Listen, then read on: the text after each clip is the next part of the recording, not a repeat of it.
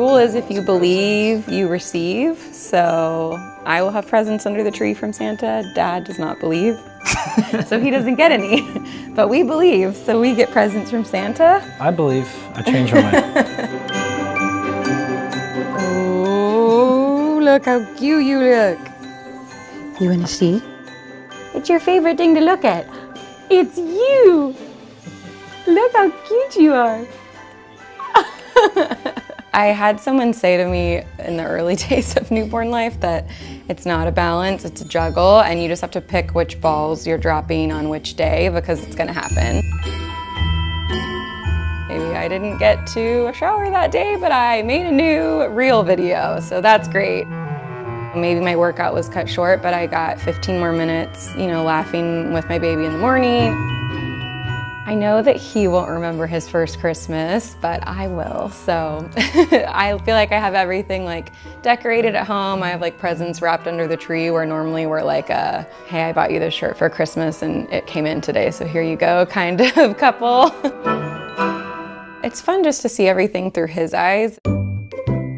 We got a personalized kit where we can do his finger, or his handprint and his feet, so we can always remember when he was so little, but we have not done it yet, but I need to do that this weekend. We could do it with the dogs too. Yeah. Their paw prints. Lots of neutral toys are on my gift list for him. We're in like tighter quarters, especially it feels tighter with a baby, so stuff ends up out, and I'm trying to keep it a minimal eyesore.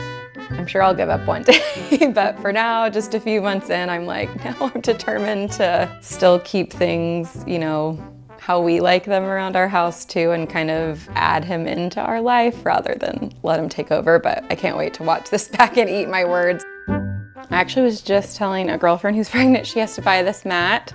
I chose neutral, but I love this because it's puzzle pieces that you can put together to make it as big or as small as you want, so it kind of grows with them, and it comes in tons of different patterns, so I picked a neutral one that goes with our home decor. But it's really nice because if he spits up on it or drools, which is the phase we're in, it just like wipes right up. We went on a road trip with him once already, and we brought the slumber pod with us, and I think that was a lifesaver so that he slept.